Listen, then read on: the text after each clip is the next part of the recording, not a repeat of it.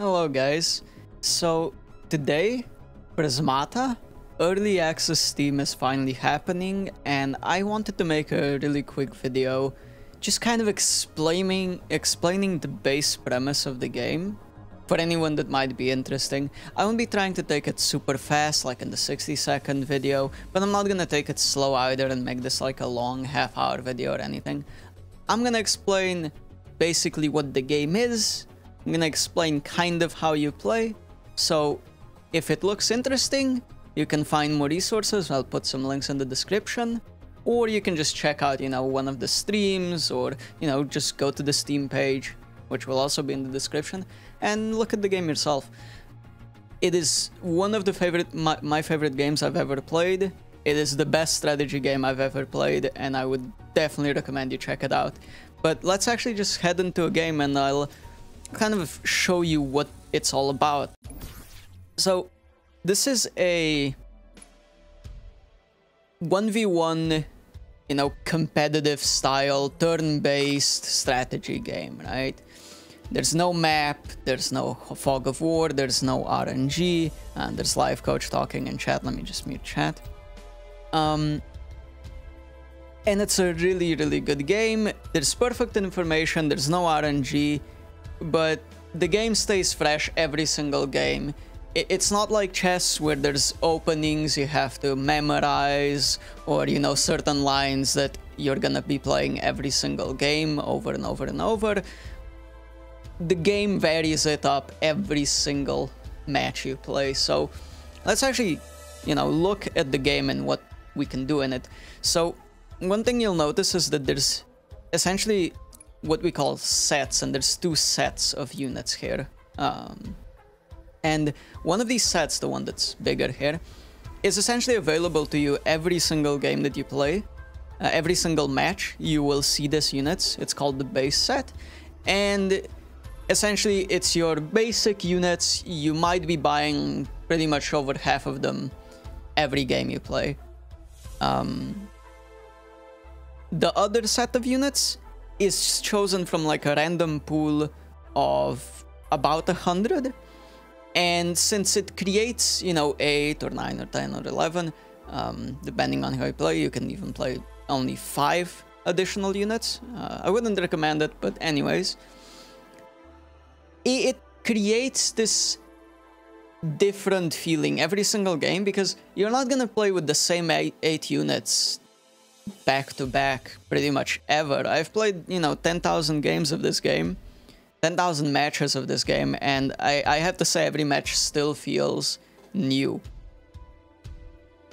So this is where the different type of game, the differentiator between this and chess comes in. For example, oh, why don't you just play chess? Well, because chess, you have the same game, right?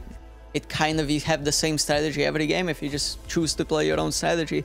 That doesn't work here. You just kind of have to go off the book and learn and look at the set and kind of figure out a new strategy every single time. Okay, how does the game actually play? Well, if you've got any experience with StarCraft or any RTS for that matter, it plays very similar to those. You essentially have, your base, if you would say, and then you have workers. In this situation, it's drones, and drones produce resources called gold, and you click them, you get 7 gold. And then you can notice, hey, units cost stuff to buy, and essentially you build up your workers, your base up a bit more. You buy more economy, you buy more drones that produce gold. After you have some additional workers, drones here, you can buy other technology units like Glassforge, Conduit, Animus, etc. They each produce their own, resources. And then once you've got your gold production, once you've got your replicas production or bohemian production, blue, red, whatever, then after that point, you start kind of you kind of start buying attackers. The goal of the game being to destroy all of your opponent's units, so you're gonna need attack to do that. And we can look at the base set TARS here. It's just a very basic attacker here, takes 2 turns to build, but gives you 1 attack every single turn. So the way this game works differently to something like a card game, where you essentially place units on board and then they die and they attack each other and they're kind of like, you know, you trade. It's not like that.